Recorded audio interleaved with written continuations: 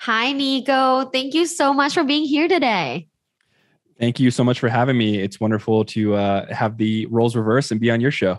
I know. So, my Luvbites fam, I was on Nico's show, I think like last month or maybe a couple months ago. And I will tag that episode as well. So, definitely please go listen to that episode. I had so much fun talking with Nico, and his show is amazing. And it is titled, what is it, Nico? Starve the ego, feed the soul.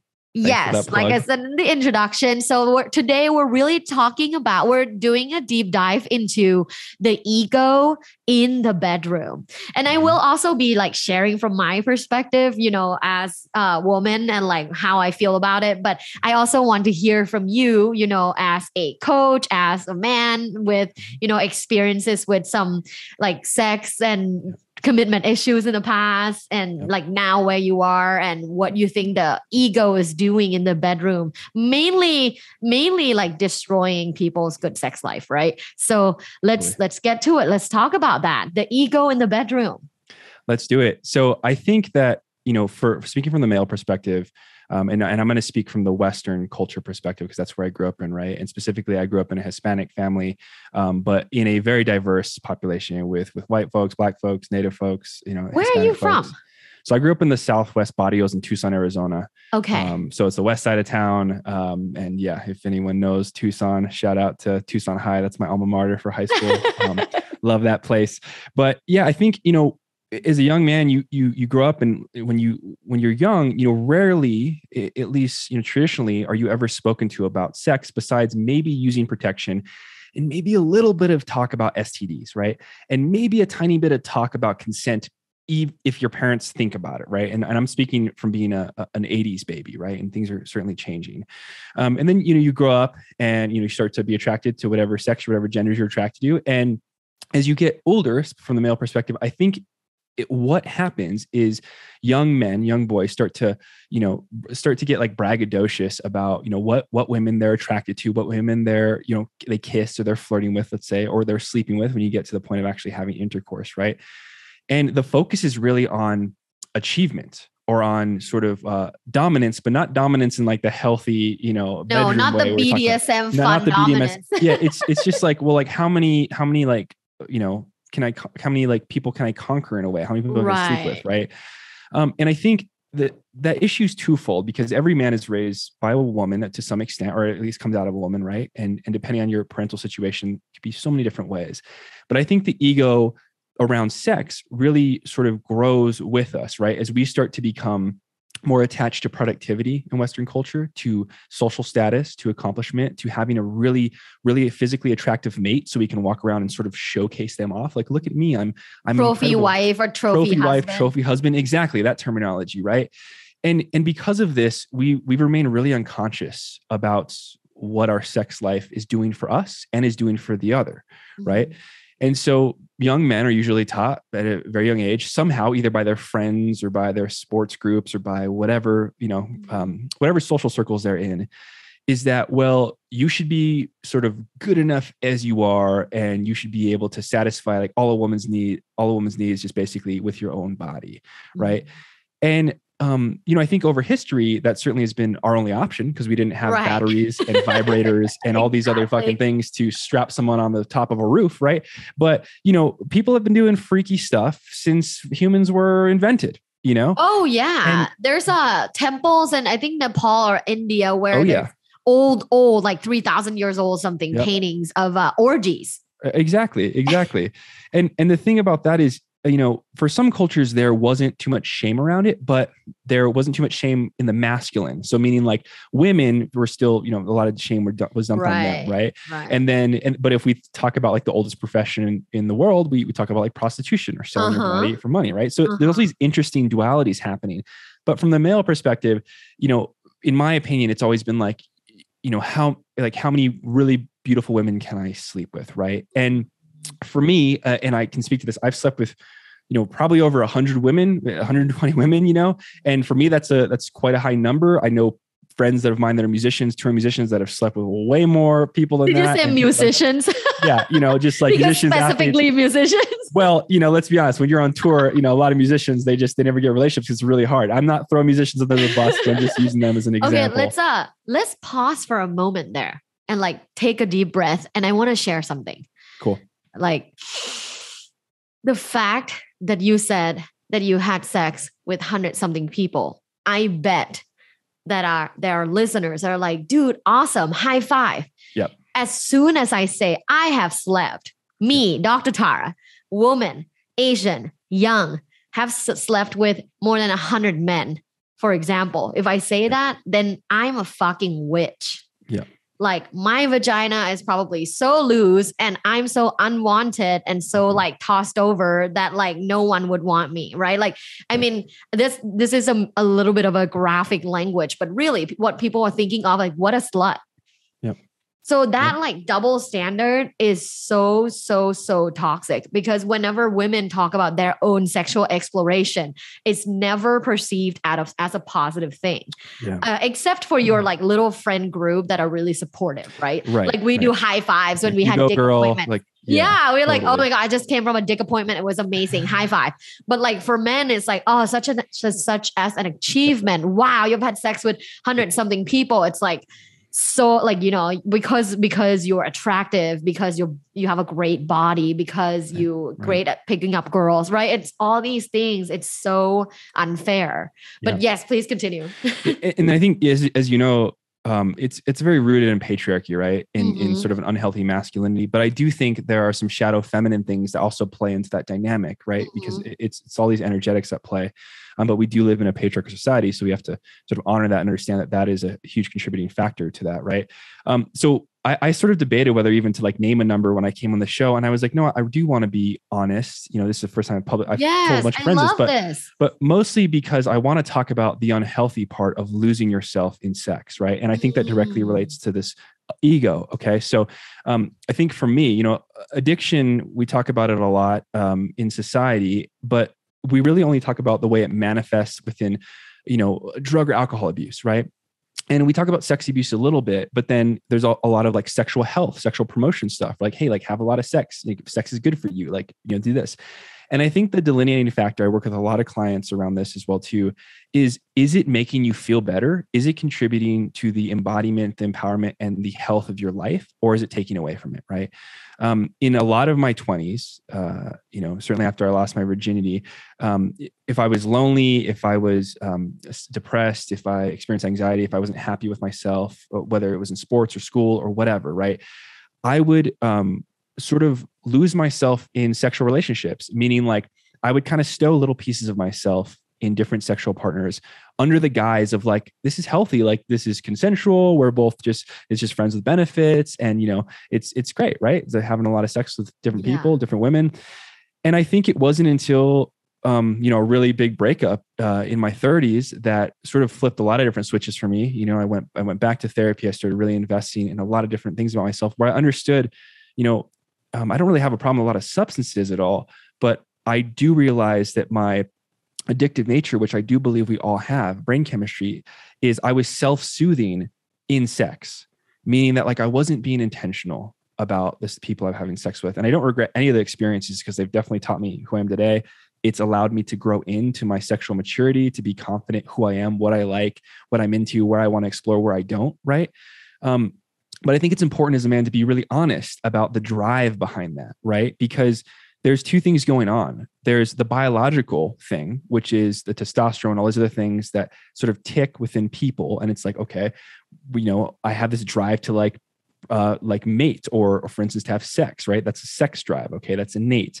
But then the consciousness and the soul, I would say, is what allows you to be the delineator or the captain of that ship and do what you will with that drive, right? And so if that drive controls you, if you're simply a subservient to your ego, to that sex drive, there really isn't much meaning behind it, right? It's controlling your soul. It's controlling your direction. It's controlling how you feel about yourself after, right? Mm-hmm. And so it's taken a lot of work, and I'm still honestly consciously working on it, where it's like, I want to be intentional with who I sleep with, why I'm sleeping with them.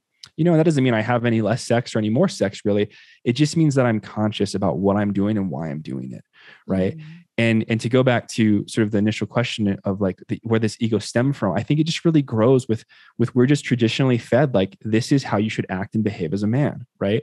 Yeah. This is how you can feel better about yourself. Like sleep with attractive, good-looking women. I'm using a heterosexual relationship as an example, but this applies to homosexuality and non-binary as well too. It's just like, do this, sleep with better looking people, feel better about yourself, and then continue to do that. Get in a relationship with a really good looking person. And then, oh my God, light bulb, just because you're good looking does not mean you have relational skills or intimate skills to be, functional over long-term in the bedroom. Right. Ding, ding, ding, ding. Right.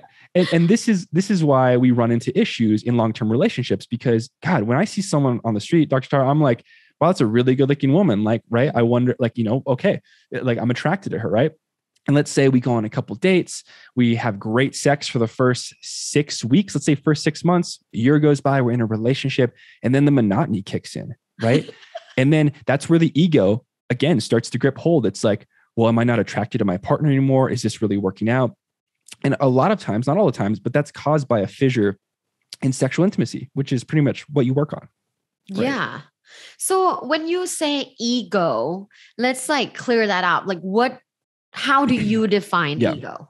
That's a great question. So I tend to take like Carl Jung's approach, but ego it's not something that's bad. I want to say that, right? It's just something that exists all times, which is sort of the unconscious mind or the animalistic mind that is predisposed by our genetics, but also our environment, right? Our childhood trauma, things we experienced, all the good and bad things, right? Mm-hmm. And so the ego is sort of manifested as a defense mechanism to kind of protect us from, death or being hurt, right? It's kind of this little wall, and it serves purpose throughout our lives most of the time, right? Mm-hmm. But the soul is us. It's the thing, the energetic thing behind the ego. And the issue in most of our cultures is that now the ego has been brought to the forefront. Like it's like, look at me, right? Hyper individualized. Whereas the soul is our sort of life force that connects all of us, right? So it's much more tapped into sort of meaning and true purpose versus pursuit, right?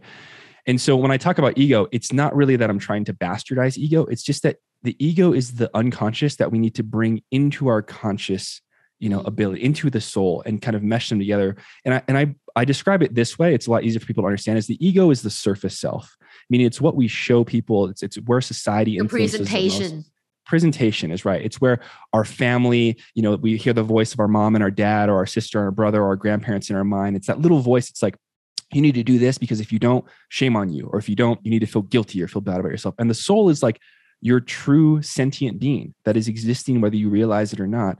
And it's sort of the yolk inside of the egg, right? And the ego is kind of the shell. And in my mind, a healthy human being is porous. They're malleable, meaning that like they have areas where they can intersperse the ego and the soul together. And they've sort of brought the surface self and the deep self, which is the soul, together in alignment. Mm-hmm. So there's not like you're not like a perfect human being, but you don't feel shame. You don't feel guilt around who you are, what you're owning, and what you're working on, right? Mm-hmm. There's a level of acceptance and the motivation to change that sort of exists in harmony when you do that. Mm-hmm. Wow. I am, that's a great definition. When I thought about like just the term ego, and without, thinking too much or too in depth about it, I thought about ego being this like inflated self-importance. Yeah. Like that's certainly a part of it, right? Who is egotistical is someone who has an inflated level of sense of self-importance. That person like is the most important person in the room, the smartest person in the room, the best looking person in the room, or that's what you think, right? Yeah. And I feel like to me, that's like when someone is being egotistical. Yeah. So like when it comes to sex, I definitely think that the ego plays a big role in sexual initiation and rejection, especially when men are being rejected. And if they're not, connected with their soul, they're very angry. Uh-huh. Is that something you've explored? Yeah, so much. And I think that so I do believe women experience issues with rejection too. A lot of my clients are women, and they tell me like they feel so bad about themselves and they're rejected, or even if someone offers them rejection in a very compassionate way, being like, hey, I really enjoy spending time with you, but I'm just not feeling a connection. I don't want to continue the pursuit of a romantic relationship, but I'd love to be friends, right? And a lot of times that just crushes us, men as well too. Right? And an underdeveloped or unexplored ego, the response would basically be that of, I'm a victim, right? This person doesn't want me. I'm not good enough. I'm not good looking enough. My penis isn't big enough. I don't get good enough sex, right? Whatever you want to throw. I don't make enough money. I'm not smart enough, whatever, right? Rather than saying like, look, this person is just simply saying, I'm not choosing you. There's 8 billion people on this planet. Honor yourself, honor your own soul while honoring their choice, and saying thank you and saying, okay, I'll move on to the next one. Now, that's a different scenario than someone hurting you, right? Than someone really just like breaking off with you in a really unhealthy way.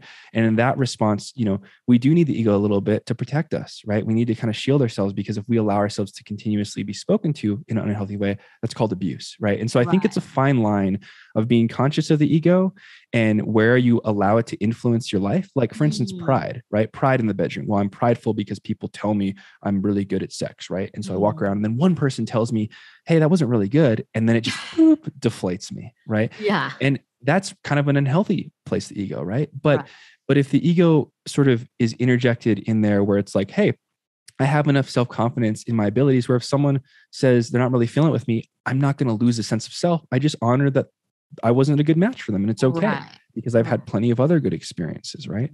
And some people are just not sexually compatible. You can do a lot of work to be sexually compatible, no doubt about it, right? But some people just never get there because they just, one has too much trauma, or they just, they want different things, attracted to different things, right? But I think just understanding the ego allows you to be a little bit more fluid with judgment, right? It allows you to be a little bit more fluid with the understanding of self and the understanding of another. And that directly relates to sex, directly relates to intimacy, which is sort of the power behind sex, right? Because the more safe you feel and the more intimate of connection you feel with someone, usually the greater the orgasms and the greater the sex you have with them. Wow. Now that I'm thinking about it, ego and sex, they're like intertwined. Most definitely. Yeah. So to recap, first you talked about the ego exhibiting itself as like for most young men having unconscious or unintentional sex. The more sex you have, the better, because that's just a good look. Right. And then the second point where the ego exists is the ego within the bedroom, where you're like being rejected, or when someone gives you a negative feedback of some sort that like, oh yeah, like I didn't come, or like that wasn't so good. Right. Then the ego can play a negative, can exhibit negatively, like, well, fuck you then, maybe you weren't good.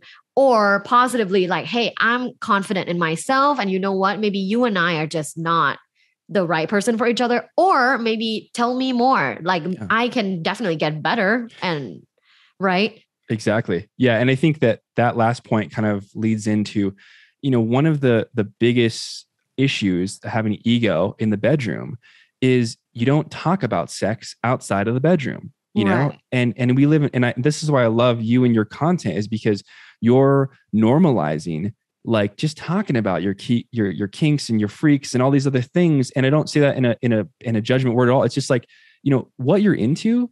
As you grow more into a full self, it's easier for you to just talk about it. You know what I mean? Right. Like, when I was in my early 20s, there were some things I was into, and I was just kind of like, oh yeah, I probably shouldn't say that, and now I'm just like, no, it's just like who I am. Right. And of course, now I'm so curious. What are the things you were into that you were like, I don't know about sharing? So, all right, I'm going to get super personal here. Let's do this. So I think like, dude, I've always been an ass guy. I think I grew up in a Hispanic community. So sticking my face in an ass, let's go. A nice one. Okay. Yes. And I'm talking superficial here, everyone. Just let stay with me here.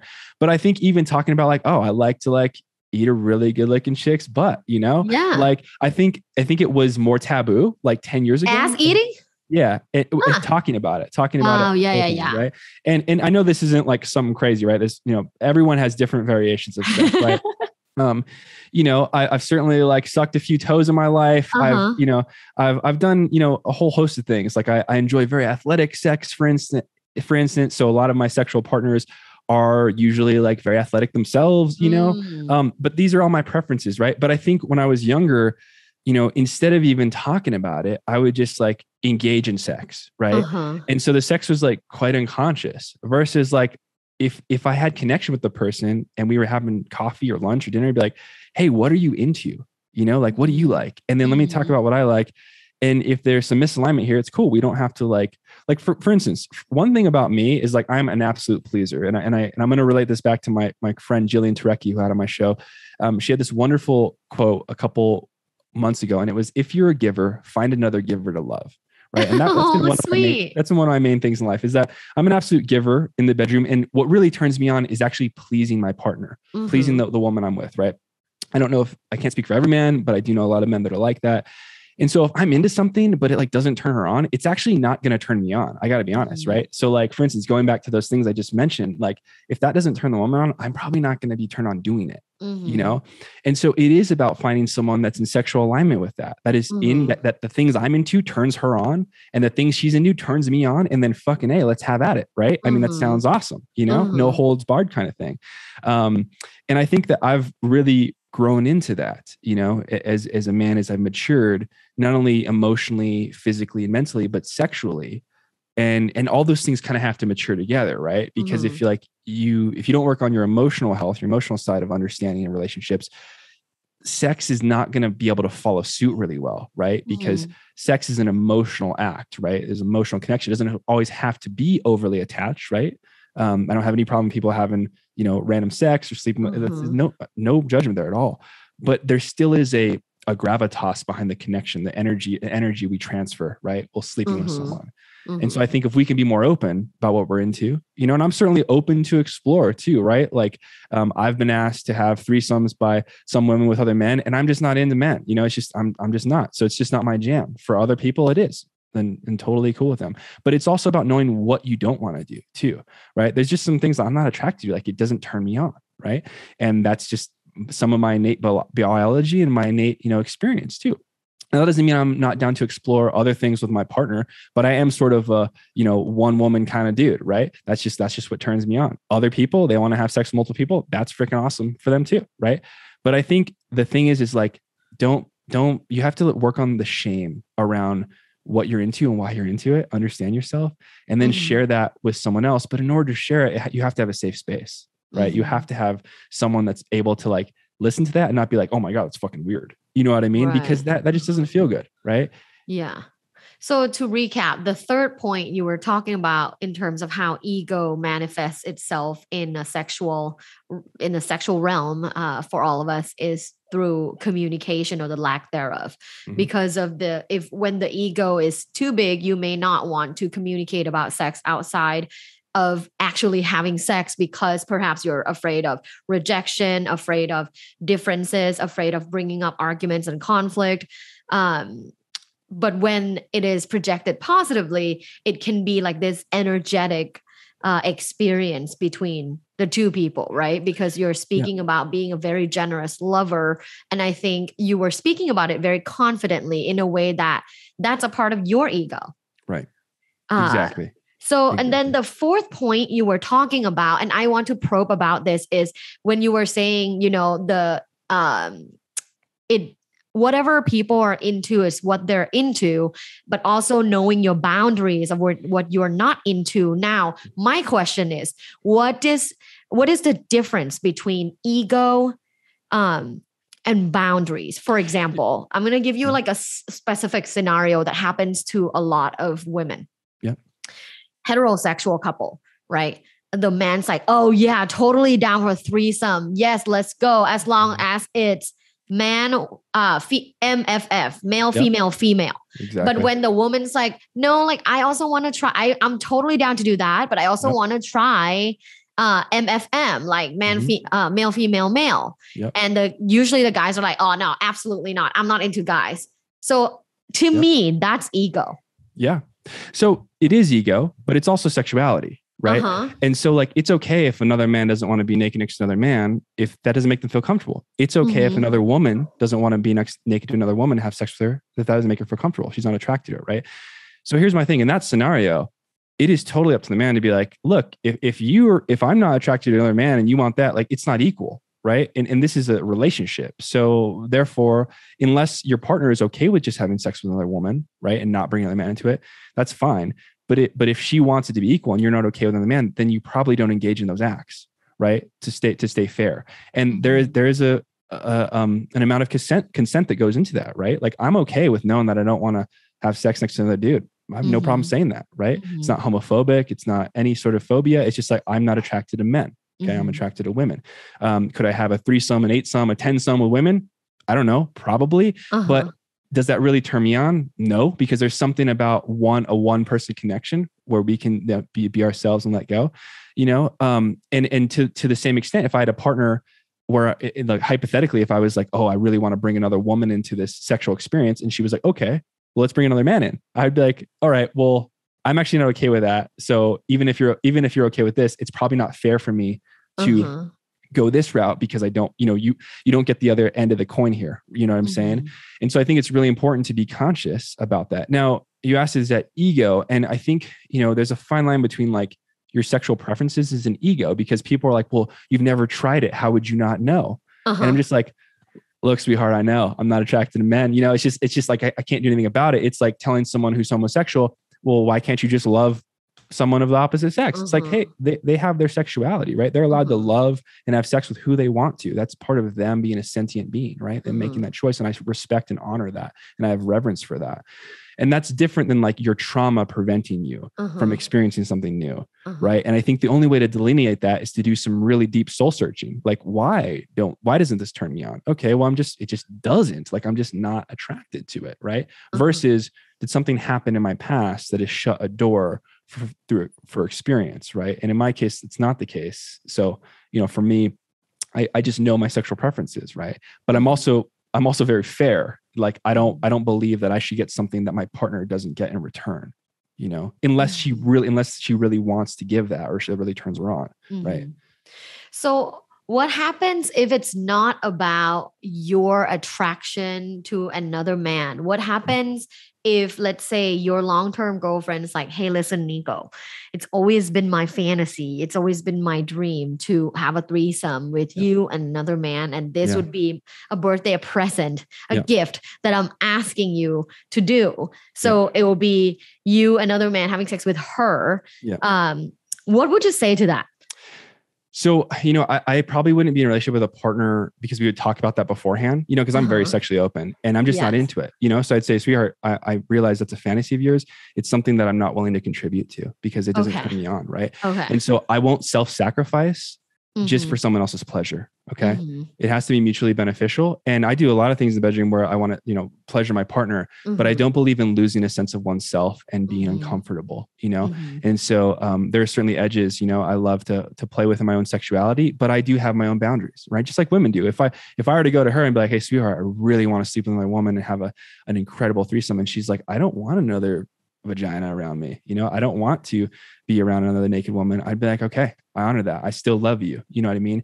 There's some things in relationships that take sacrifices. And at that point, you can either decide if that's a deal breaker as a couple, or if that's something that you don't talk about or you don't bring up. Right. But I do believe we should discuss it. I absolutely believe someone should bring it up.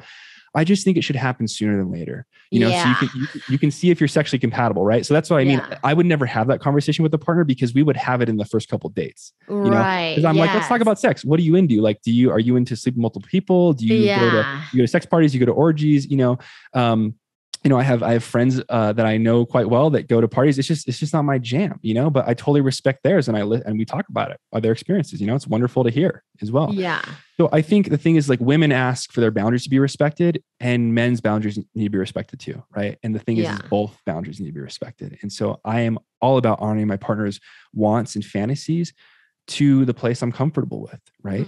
And if sexually I can't provide that, then maybe she should find someone that can, if that is really a deal breaker for her. Now, I know that although that fantasy might be a big thing, if we're compatible in all these other places, meaning we still have great sex, we still are open in a lot of ways, we have great communication, emotional connection, intellectual connection. In my mind, I'm like, well, I wouldn't really want to throw a relationship away just because of that one fantasy. But if it's big enough to her, maybe she does. Maybe she needs someone else, right? And that's an important consideration to make. Yes. What about the ego about sex toys? Oh man, I love this question. So this is, it's funny. I did not use a single toy until I was 31 years old. So that was a year ago, and and like I said, I had a lot of sex in my 20s, right? Now I will say that a lot of the women I had sex with, I'm sure they had toys, but they never brought it up, right? It was never like, hey, use this on me. And I think, again, the issue is twofold. Like a lot of younger women were scared to bring it up because maybe they thought it would hurt the guy's feelings, right? Because like, oh, this guy can't make me come. Right. So I'm going to bring out, the Rabbit 8000 out here. And he's just going to be like, well, what do I do with this thing? It's like it's like a game controller, and now, it's funny as I've grown in my sexuality, it's really about pleasing my partner. And again, being pleased, and I really don't have ego around if I'm able to make my partner come just with my own body, and a lot of times that happens over time. So as we get to know our partners and where their points of like, being turned on, where their sensitive spots are, we can honestly learn how to make them orgasm, right? And we can work together. It's a synonymous work together thing, right? It's not just like one person's fucking the other. It's like you're fucking each other, guys, right? It's a tag team. If it's just two people, not more, right? And so in that, like me reframing, like, when we brought in toys for the first time, it was someone I was having sex with. It was just like this like blossoming experience where I'm like, this is fucking awesome. Like this woman's coming all over the place. She feels incredible. She's so much less stressed. We had a great conversation after the sex, and I'm like, the thing is a lot of men have an aversion to using a dildo or using a toy or a vibrator or a cock ring or whatever have you, because for some reason it makes them feel less like a man, or it makes them feel less straight, and they like are really like rigidly held on to being straight. And I think, look, if you are straight, okay, you're straight, right? But that doesn't have to do anything with the toys you use, right? The toys you use don't define your sexuality. Like who you're having sex with does, right? And so like if you want to try new things, a great way to do that is to bring in toys and shop with your partner, like, or buy it as a gift. But in my mind, if you've never used a toy with your partner, I would always say like check with them first, because they might not feel comfortable with something, right? And again, it's about consent for both of you. And so I think one of the hottest things to do, whether you're dating someone or in a serious relationship, is just like, hey, get on like a sex toy shop, go to a sex toy shop in person, or get on Amazon and just like look at shit, giggle together, order some stuff, and go to town. Make sure you order a lot of lube. You're going to need that too. And, have fun. Like, I think the thing is, and we talked about this when you were on my show, is you talked about curiosity a lot, right? And curiosity is sort of the antithesis or the antidote to a very strong ego. When you're egotistical, you're really rigid and you're just like, oh, no, I can't do anything because it's going to make me feel weird, right? And again, it's different than boundaries. But if I'm curious about pleasuring my partner and I really want them to feel good, why not bring in something else? Why not get like a sex swing, or, I don't know what those things are called, but like those pillows that are like a triangle. Yes. Fucking great, dude. Like whatever, the sex mountains. There's a lot of different things you could get. I mean, think about like tying someone up and talk about your fantasies, right? You brought up the threesome thing, but a lot of women and men have other fantasies that don't involve other people, right? Some people want to be tied up. Some people want to be submissive. Some people want to be dominant. There's so many things, right? Some people want to get their face sat on, like just talk about it. Like just talk about it. And also, if someone's being honest with you about what they're into, don't shame them. Right. Don't judge them. Even if you're not into it, even if it makes you feel weird, just be like, oh, wow, that's interesting. You're into it. And you can say like, I'm personally not turned on by that, but I don't like, that's awesome. It's okay to be honest. Using like judgmental language about other people's sexual exploration is a reflection of themselves. Amen. Yeah. Amen. I can almost guarantee that the people that use judgmental language on other people are unhappy themselves. Happy people don't judge other people in a negative way like that. Right. And I would say that truly confident people, meaning like self-confidence or self-aware, truly aware people, don't judge sexually either. Because like, for instance, I know I don't want to like have a threesome with another dude, but I had friends that have, and I don't judge them at all. I'm like, dude, fucking yes for you. If that turns you on, go at it, homie. Like do your thing, like have fun with your partner, and it's the same thing I think about with polyamorous and ethically non-monogamous relationships, sexual relationships, right? Like I know that's not for me, at least right now in my life. It's just not something that I think was going to work well for my life. Next time we talk, you're like 50 and you're in like an 8 people relationship. living in like a commune in Oregon. Yeah. But I just don't, I have clients that are in that and friends that are in those relationships. And I'm like, if as long as it's healthy and it's contributing to your life and the lives of other people, and you feel like you're growing and, and just, it's good for you. Good. Right. Good, yeah. Yeah. I'm all about people being happy. Me too. Because like, why would we be here? like, living and being happy. It's like why we're here. That is the thing. It's interesting because we live in such a death phobic society, right? And one of the things I like to talk about a lot is death. Because ladies and gentlemen, as soon as you're born, you are dying. Congratulations, right? You are on the merry-go-round that you will get off eventually, right? And no matter what you think about what happens after, and this, I'm going to bring this back to sex, is that you are dying, right? And so you could die today, you could die tomorrow, you could die when you're 80 or 90. So why are you not going to try to experience the most beautiful, like embodied sex life you can and share that with someone that's important to you, right? And so, the argument, exactly. I know the argument will be brought up, well, like, why don't I just go fuck everybody, right? Because it's just like all this love. Which and I'm is like, a mindless argument. There we go. That's it. It's mindless, right? And so that's your sort of innate animalistic behavior taking control, which is like, be intentional and thoughtful about your curiosity. But oh my God, please, Jesus, go be curious, go try new things. Go, if you're in a relationship, if you're in a marriage, if it's been 20 or 30 years, talk to your partner. Be like, hey, babe, like, what do you think about ordering this? And like, or going here, on a Saturday, and, like, do different things, try different things. And I guarantee you, that's not only going to improve your sex life, it's going to improve your actual life outside of sex. You're going to be more in love with each other. You're going to be a little calmer, a little more forgiving, a little more patient with each other because you feel good about each other. Oh, amen. And so to recap, that fifth point was about the ego, about the toy in the bedroom. And as a woman who has had a lot of sex and, who work with a lot of women who have a lot of sex, we can guarantee it does not substitute our partner. If anything, it enhances the experience altogether. Yep. Amen. Just because I bring out a vibrator when you doggy style me, it doesn't mean I forget you. You're literally inside me. I am not forgetting you. So it's funny because anyone that talks to me, if they're having like sexual stuff in their relationship, I'm like, you need to go watch Dr. Tara's stuff. You need to go because you just have such great stuff. But I just want to throw up a little bit of anecdotal experience. So, one of the dildos I used with a woman I was sleeping with is literally the size of my arm. It's 14 inches and was like 2.5 inches wide. I mean, your jaw is dropping. And when I was like, holy shit, dude, if this is on someone, they are definitely not running a marathon. I mean, fucking hey, dude, this looks really painful to have on your body. I got to be honest, but bless all you guys out there. Painful. It does. But hey, so it's like, it wasn't, for her at least. But the thing is, it's like, it didn't make me feel any less of a man. Like, I don't have a 14-inch penis, I'm proud of what I got. I love my body. I love what I have. But it didn't like, it doesn't like hurt my ego to use that. Whereas when I was 20, 22, I probably would have been like, I can't touch that, Right. Like, yeah. That's gay. Yeah. It's a rubber thing, that came from a factory that got poured somewhere. Right. I mean, it's so. I know that narrative is so bullshit, but then it's so common. It is very young common. Guys. Yeah. The other thing that's really common, and I hope it's okay, I just dropped this in, is that when people feel bad about masturbating when they're in a relationship, that comes out a lot. And that also is that's ego. Another thing. Yes. Right. It's like, guys, it doesn't mean you don't love sex with your partner, and men and women. It doesn't mean like you don't have, it's just like, sometimes you just want to pleasure yourself.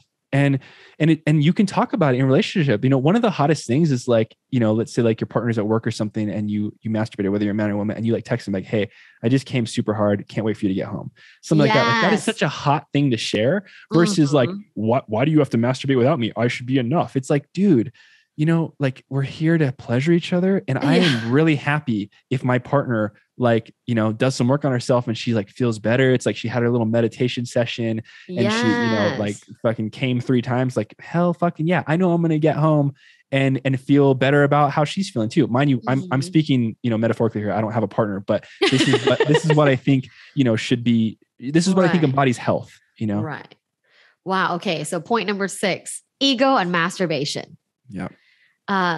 Especially in a relationship, especially that, because when you're single, you can masturbate every single day, like multiple times a day. But when you're in a relationship, it becomes taboo all of a sudden. Exactly. Yep. And do we have time for one more point? I know. Okay, cool. Yes. I wanted to just talk about porn a little bit because, I was first exposed to porn when I was 13 years old, 12 or 13, right? Right when the internet was like actually a functional thing, before it was just Pong, and now it's like you can actually send emails and there's videos. I remember. Online, right? Right. Exactly. And I, I remember being exposed to it. And then that's where I learned all my sex ed from. I'm like, oh, this is how you have sex. Like, this is what they sound like. This is what you sound like. This is what happens. Right. And it's just like, a reenactment or a Hollywood-esque, everyone's wearing makeup, even if you look at the actors and actresses, right? As soon as they take their makeup off, they look like different people. They look like normal human beings, right?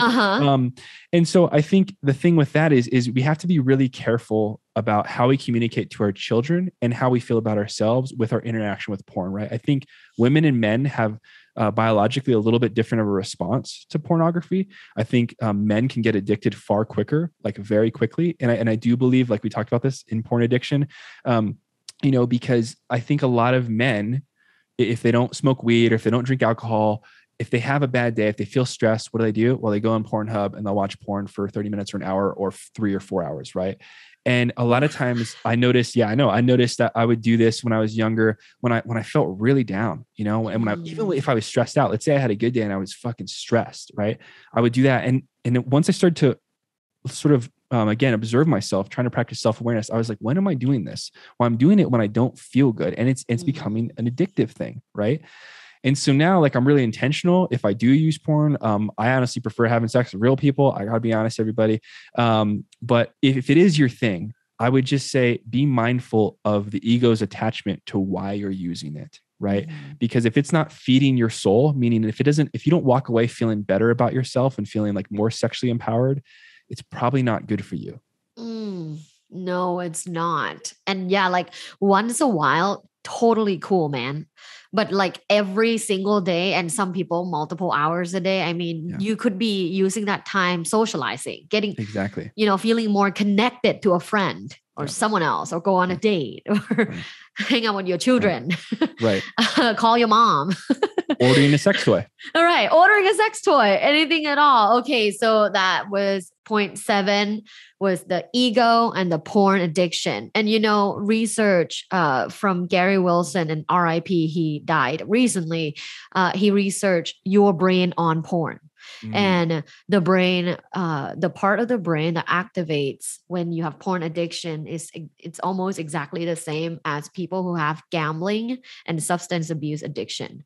So, like you said before, drinking alcohol excessively, right? Or gambling, like they're both addictive addictive things. And it's kind of like men will have to like find a way to get rid of this like energy that they experience. And I know that a lot of people resort to exercising.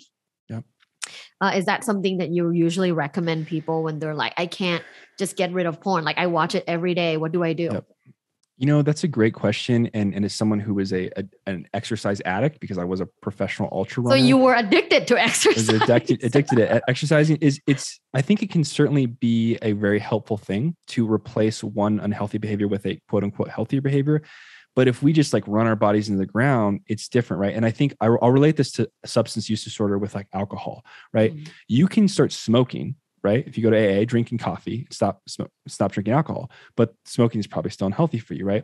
What really helps people is community, right? AA is one of the most powerful things, whether you're spiritual or not, because it engages you with fellow people that too have experienced, right? And there's no shame there. And so I think one of the biggest things with people that, either think they have a problem with porn or have self-diagnosed themselves as addicted to porn is that there's this huge shame of going to a support group or reaching out to their partner because, there's not a lot of support for it. And there's more coming out, right? But I would really say, go find a support group, engage with other people who are struggling with it. And then you can have people that hold you accountable and also exercise and have other, like do yoga, breath work, right? But I truly believe that addictions are not created in a silo, meaning that we become addicted because of the experience we have with other people. And because of the relationships we have, whether at a young age or an older age. And if we apply that same logic to porn addiction, therefore we need other people to heal too, right? We need other people to help. And so I would much rather turn to someone that has more experience than me. Maybe they've been sober from using porn for 5 or 6 years. How did they get there? I want to talk to them, Beautiful community, man. It's healing. Yeah. Amen. And you're creating your community as well. You're part of it. Yes, I love it. You're a part of my community too. Well, Nico, before you go, I have to play a game with you. Let's do it. So this game is called 10 Quickies with Dr. Tara. And what I'll do is I'll give you a word and you just give me a response back. It can be a word, a sentence, a noise, whatever. Okay. Are you ready? I hope so. Okay. It's usually a little naughty. Okay. Number 1, butt plugs. Yes. Number 2, monogamy. Yes. How about you can't reuse your can't first reuse the response? word. Sorry. Monogamy. It's hard for me to even answer this. It's yes for me, but maybe for some other people, that's a hard one because I'm like, what word goes with that? It depends, I guess. It can be a sentence too. Okay. Number 3, threesomes. Ooh, curiosity. Number 4, porn. God, these are hard ones, Dr. Today. Intentionality. Number 5, lube. Always. Number 6, anal sex. All about giving, haven't received. For me personally. Number 7, sexual meditation. Ooh, thankfully you taught me this. And it is something that I now recommend to clients. And I've currently tried to implore myself while I'm not in a relationship. So I know this is a long answer, but I think this is something that we all should be doing. Yes, love it. Number 8, sex parties. No experience personally, but for others, they seem very stoked about it. So to each their own in that regard. I think if you're curious, have at it. Number 9, sexual confidence. Developed over time by intentional curiosity and working through shame. And last but not least, and number 10, life coaching. Something that can either help you or hinder you, depending on who's providing it and who they are. So be wary and ask good questions, but there are certainly a lot of good life coaches out there. Do your research, right? Do your research. Thank you so much for hanging out with me today, Nico. Thank you so much for allowing me on your show and, being open. Obviously, I haven't been on a show like this. Every time I come on, it's very like relationship and love. And with you, it's just like, let's talk about butt plugs and porn and sex. And I'm like, I love it. I love it, man. This is such a big part of life. I'm an incredibly sexual human being as you are. And it's wonderful to share this conversation. I hope people get stuff out of it. I can feel it from your energy. I know you're a sexual being. Where can my Luvbites fam find you? Yeah. So Instagram and the TikTok, which I just got on recently, at that Barraza boy, Barraza. And then Starve the Ego, Feed the Soul is the name of the podcast. Please go check out Dr. Tara's episode. It's on sex, shame, exploration, wonderful episode, but that's available anywhere you get podcasts as well too. And then I work with people and couples one-on-one, and you can find me at www.nicobarraza.com. I'll have all those links in the show notes for today. Thank you so much again, Nico. Thank you so much. It's beautiful to see you. Thank you, my Luvbites fam, for listening till the end of the episode. Share this episode if it resonates with you. Send it to your loved ones. And per usual, have an orgasmic day. Thanks for listening. This was Luvbites. By Dr. Tara. Follow Dr. Tara on social media at lovebites.co. Have an orgasmic day.